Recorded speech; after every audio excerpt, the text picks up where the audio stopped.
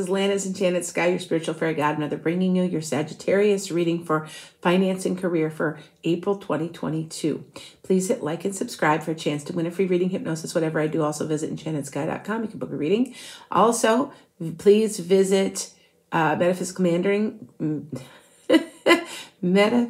Meanderings. That is my podcast on Saturday mornings, 9:30 a.m. Central on 216thenet.com, YouTube, Instagram, Facebook, and TikTok. Joke of the day. So, you know, I get so mad when my phone dies. But my therapist told me I just need another outlet. There's your joke. Okay, so you're trying to get something going this month. Now, remember, I'm a fellow Sag. You're trying to get something going, and you're trying to be optimistic, and you got something crisscrossing you that's, you know, that's kind of, you know, possibly an argument, something that's going on, and it's crossing you, and it's just in your way. Now, there was an offer of some sort of money some point this month, this last couple months. And there is a change coming. Now, this could also be legal, but it's usually just a change, because I see that we have another card of change.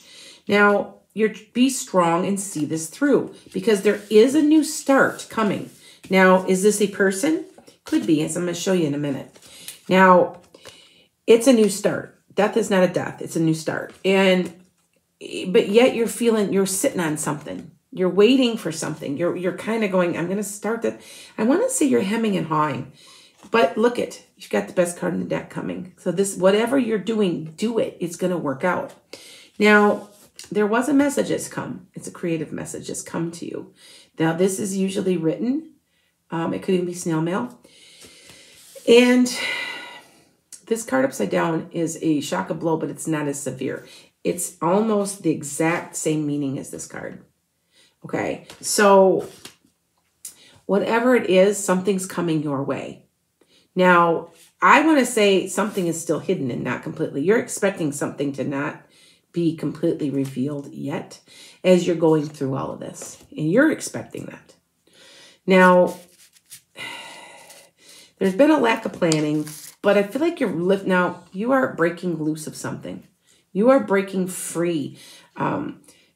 Getting rid of the restraints, figuring out what you need to do. Now, this can be not a very nice person coming into your life to wreak havoc. But it could also be what for you inside that you're your own worst enemy. So just to let you know.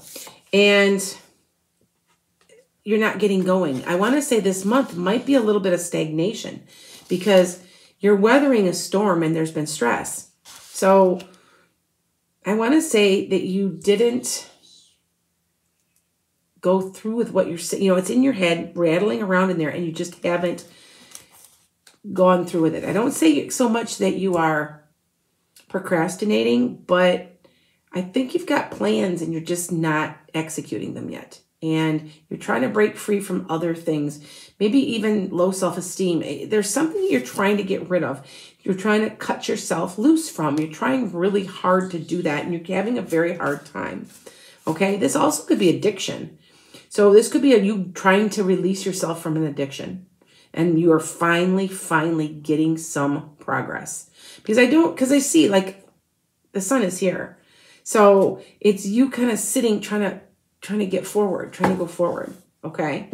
Now,